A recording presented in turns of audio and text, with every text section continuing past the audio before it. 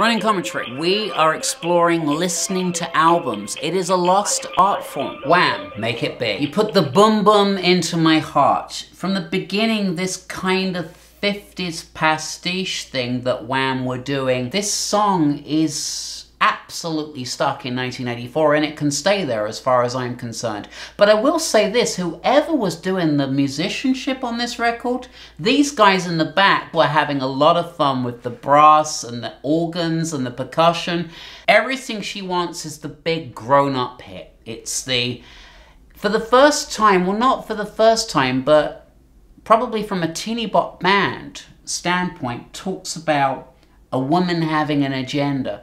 The fact that the woman is running the guy ragged, and then the coldness of a statement that George makes, like, and now you tell me that you're having my baby. I'll tell you that I'm happy if you want me to. I don't think Wham had really a bigger hit with women than Everything She Wants. Dion Estes is on bass, and he obviously scored a hit in America in 1985 with Heaven Help Me. It wasn't a hit in England. I couldn't really tell you that much about the song, but Dion Estes was a part of Wham's core group, together with Pepsi and Shirley, who were the background singers. DC Lee obviously had moved on to not just sing, but shack up with Paul Weller and the Style Council. It's important to note as well that here again is Ann Dudley on keyboards, so this woman's really getting around the major acts of the 1980s. Heartbeat is super poppy. I've written here that it's teenage dream schlock. It's too close to the Freedom writing. I do like the glossy synth piano that happens on this track, but, you know, really and truly, it's like just sort of floppy and flaccid and just not very exciting. And it's important to note here, isn't it, that George Michael or Wham are producing the album, so there's a lot of confidence given to George Michael's ability, and let's not forget here as well, Careless Whisper, which is on the album, is presented to the United States as a Wham single. Back home in England, it's a George Michael single. So there's a lot of confidence. I think George Michael probably demanded that. You know, he had the ability to go into Epic Records and write his own ticket as a premier star from 1983 with Club Tropicana really doing the business.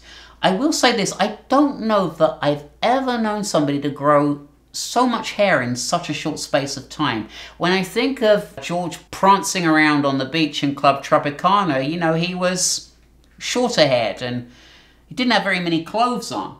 But by the time we got to Wake Me Up Before You Go Go, there was a full-blown cheer hairstyle, which was like really just this voluminous conch that he had going on, you know, Aquanet being sprayed from every direction to keep this beast under control. So hirsute is definitely a word that we would associate with Georgios Panayiotou. Let's not forget that George is of Greek descent. Like a Baby is very of the time. It's a showcase for what I would say is Andrew Ridgeley's adequate guitar work. I'm sure in a tropical setting, sucking down a daiquiri, this would be just the ticket. Freedom's one of those songs where you look back to it and you kind of gloss over it. It's like, oh yeah, Freedom. But if you actually sit down and listen to it again, you'll realize that its Motown sensibility was just absolutely right on the money. The vocals were heartrending, the falsetto was great, the harmonies were great, the melody was great, and I really think that, you know, the affecting, believable falsetto on Freedom, together with its confident, newly empowered George Michael at the helm of this thing, really steering Wham towards, and ultimately George Michael. You have to remember there's only one other album after Make It Big, which is the final, and my heart goes out to this point at Andrew Ridgeley. I can't even imagine what it must have been like to be Andrew Ridgeley, and don't get me wrong, I mean, I think for obvious reasons, I think Andrew was getting a fair share of the tail that was available, and I think there's something about listening back to Make It Big with experienced ears which makes it difficult at times to take the record seriously. I feel for George Michael, but I also feel for the audience here.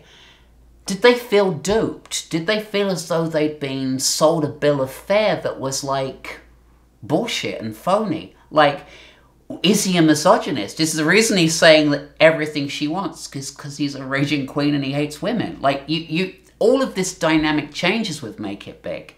It really is the strangest thing to sit and listen to a teen album as somebody that later came out. Remember, George Michael doesn't come out till 12 years later. Maybe 13. That's a long period of time to be kind of straddling the fence of homosexuality and heterosexuality. Of course we understand why. Of course we sympathize. We get it. But it does make reviewing this album tricky. If You Were There is good. It's not great. Credit Card Baby, I really liked this when I got the album. I tried to recreate the magic. It tries to create the magic of a classic Motown hit, but it kind of misses. It falls painfully short of that hard to recreate magic. It picks up on go-go sensibility. It's that kind of 50s, I'm so cute and I can string words together. Careless Whisper is surrounded in so many different things. Let's just say that it's a breathtaking moment in time. They were able to capture exactly what George Michael wanted to be, which was this sort of Mediterranean god. Careless Whisper just captures the essence of what it was that George Michael went on to become. Wham! Make It Big, the final mark is 75%. This is an album which is essentially used to get you ready for George Michael's solo career. If you'd like to subscribe to the channel, recommend it to friends, post comments. Also, if you have an album that you'd like to hear reviewed, we welcome your requests.